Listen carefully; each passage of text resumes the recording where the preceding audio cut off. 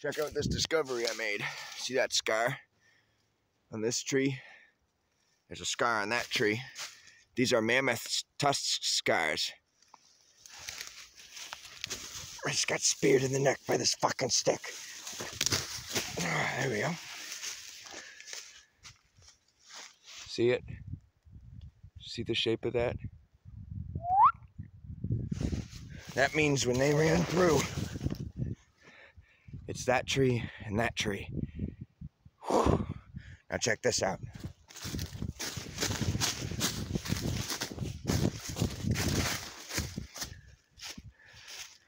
What does that look like ran into it?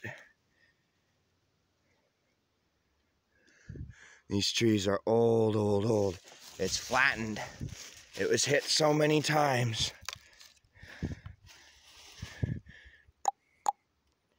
It was hit so many times that it flattened the tree. So down there, there's mammoth bones.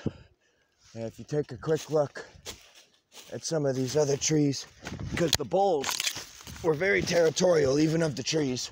They hated the trees, and if they could knock them down, they would, because the trees killed them. It was very, very, very hard for them to get through these. And that's why they're built like giant bayou four-wheelers. See how that one squished too? That one took a direct hit at some point in time. There's a couple others. A couple good examples that show there's a scar. Goes from right there to right there.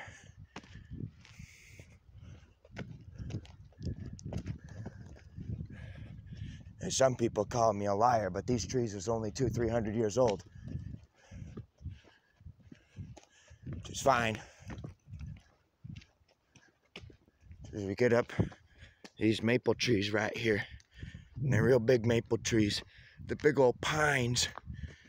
You got one right there. That's a scar that goes up. But look how busted these trees is. That one is flattened and busted up. Smashed into. I bet if we take a good hard look at it, there's scarring on the backside. I don't want to go on their property. They're probably already fucking livid at me, but that's alright. All sorts of different telltale signs that when these trees, like that one's flattened into. See the shape of it? There's also a maple tap in it. But that was hit and crushed at some point in time, and the tree kept living. Now there was a couple of them that I was taking a honest gander at out there when I was looking at it all. The one key thing to look at is all these trees have Y's in them at the same, I can't get that tree in the shot, at the same intervals, which registers that they were tinier, but that's when they were getting hit. Every single tree has a Y in it at that age on either side of this path. Look at this. This one's got a double scar pattern where something must have shook back and forth. Look how ripped up it is. Now watch. Look how bent over that tree is at that age. At that age, something that's significant happened to this one tree right here that bent it down this bank, almost clean in half, and it lived.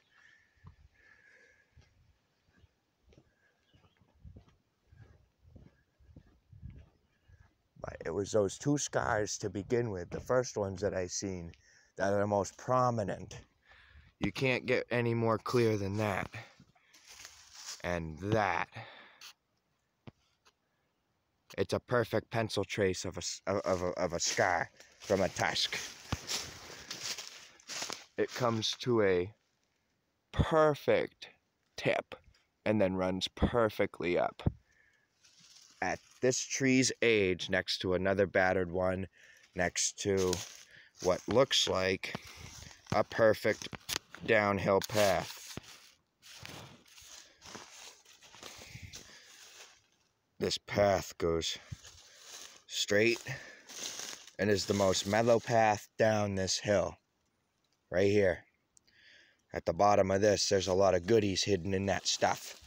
They used to go through right there all the time. We used to have to move all these boulders out of the way and stuff. We had boulders that we would move out of the way and crap. We've seen him hit boulders before and do front flips.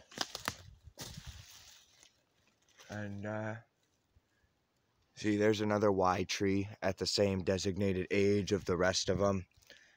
That one didn't do so hot because it took so many straight frontal blows. There's ones down there that have grown up that have the signature crush and reheal marks.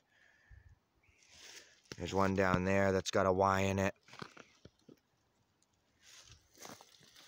Very good, very good. All these trees are only about 200 years old. 200-300 years old apiece. So, we could keep up conservation and we keep hunting, and you know, things go away because there's nothing there that's their friends. There used to be deer and stuff. I mean, look. There's one right there. Maybe getting stepped on, but they shake their heads when they run.